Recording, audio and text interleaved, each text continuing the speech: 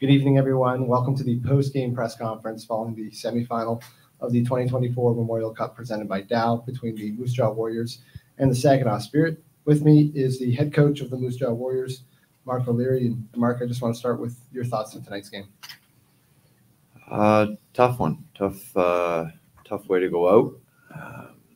I think Saginaw played a heck of a hockey game. They forecheck hard, and we really couldn't get anything going.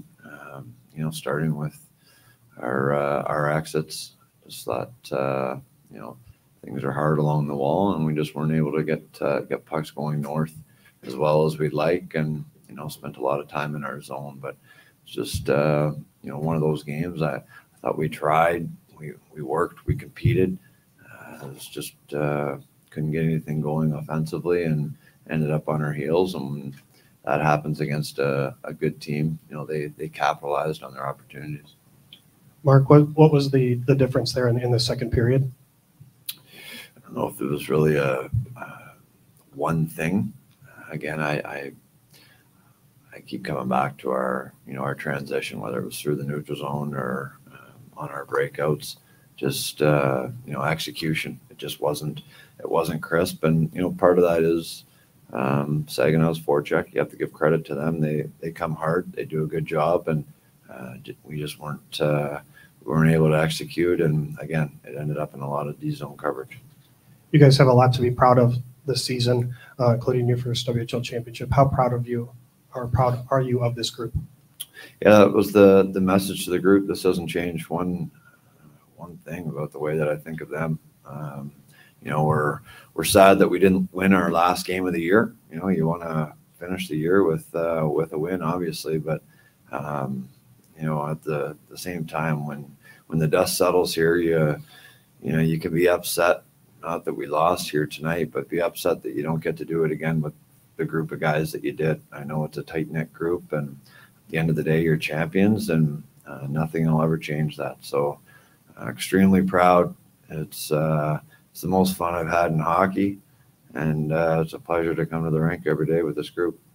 How about the support from your city and surrounding towns? Imagine there'll be a party waiting for you when you come back to celebrate you guys. Yeah, I mean, there's a lot of people that spent a lot of money this past week, and flying in here and being around the team and supporting that way. And you can list the number of people and the number of local businesses and who have reached out, supported the players, not only during this playoff run, but over the course of the season. And they're all part of this too. So I'm so happy for the organization. I'm happy for the city of Moose Jaw, and this is a real special year. And once we get through the hurt of the right now, we'll appreciate that again, and understand that this is one special year. How about for your overagers, Natalie, Martin, and Lucas, and the mark that they've left on this program? What can you say about them? Yeah, they started and ended as Moose Jaw Warriors, and I think that's important. Number one thing you want with 20-year-old players is good people. They're the ones that are leading the way, and they have the most influence in the room. And that's what leadership is. It's influence, and to have three solid people, and that it means something to them to be a Moose Jaw Warrior. For them to go out as champions is great. I know they'll remember this year for the rest of their life, and I'm sure if you ask them, they'll think that it went by fast. But we talk about it at the start of every year that 16 to 20 years old, it's the best time of your life. I know it was the best time of mine, and they know that now, but they went out the right way.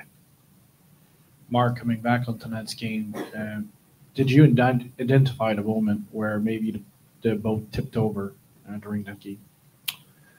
Well, I think there was a couple moments. We had those. We had some flurries there in the second period where we didn't capitalize on chances, and they went back and they hit on one, and maybe it was the disallowed goal or the goalie interference. There's little moments in the game, and you can go to just some individual puck battles along the boards. We come up with those pucks, and they're going north. Instead, they come up with it. It's coming south. We end up in D zone coverage, and it's in the back of the net. So it's these little moments that we talk about. You know, you never know when it could be the most important moment of the game. And there was a few of those tonight that, you know, sometimes you get away with it, but tonight we didn't. Mark, what will you take back with you and your team about this experience at the 2024 Memorial Cup? I don't know if there's one thing. I mean, the thing that sticks out right now is how hard it is to lose a game like this. But you know, I think just the competitiveness and, you know, how special it feels when you're playing against other teams. I think that's when it felt real. You know, you're so used to playing the same teams over and over and over, and, you know, certainly that's special winning the championship. But, you know, once you get here and now you see the best of the other leagues, I just think that that reminds you of how rare and how much of a privilege it is to be here. So those are some things that you'll think about when you get your feet up at the cottage in the summer. But it's a real special year. Coach, is there a reason why you didn't decide to swap goaltenders? Yeah, Jackson Unger's our guy, and, you know, I just think that if we were going to win or if we were going to lose, we're going to go down with our best out there. And Jackson Unger, you know, he deserves that. It's no different than the rest of the players. We're going to fight to the end. That's what the Moose Jaw Warriors have done all season long. So tonight wasn't the night to pull the plug on Jackson. He's been a rock, goalie of the year, and we're not sitting here in the semifinals of the Memorial Cup without him. So he needed to be out there to the end. Saginaw's fourth line was able to score 4 goals on your team. What is it that line did to generate that much offense? I think they're checking. They're hard on pucks. I think they're physical. You know, they just play a heavy style. I think they play to the identity of Saginaw. I think that's a big part of what they do, and you know, they do it with 4 lines. There are 3 players that are most likely going to the AHL next year, and Matejchuk, Savoy, and Perkis. What do those players mean to the Moose Jaw Warriors? And if they all go to the AHL next year, are they going to be leaving big shoes to fill? Yeah, they'll definitely be playing pro next year, and they're pros now. You know, I think when you're running a junior hockey program, you know, you talk about being professional on and off the ice, and that's what those guys do. And they're special players, and you know, we're certainly not here without those guys. And you look at any good team around any of the 3 leagues, you need guys like that you know, they're going to have long pro careers, and they do things the right way. And again, they're a privilege to be around, and what makes junior hockey special. Thanks, Mark. Thanks, guys.